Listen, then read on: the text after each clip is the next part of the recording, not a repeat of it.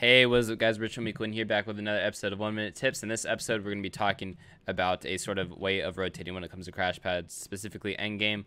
So this is sort of a short launch that you can actually do with crash pads. So you don't need this floor here, you can have a floor here. So this is mainly when it comes to endgame. So you just want to box up, have one by one. Have a stair or a cone placed right here, it doesn't matter which way. But you want to sort of open up your cone towards the direction that you want to go towards, right?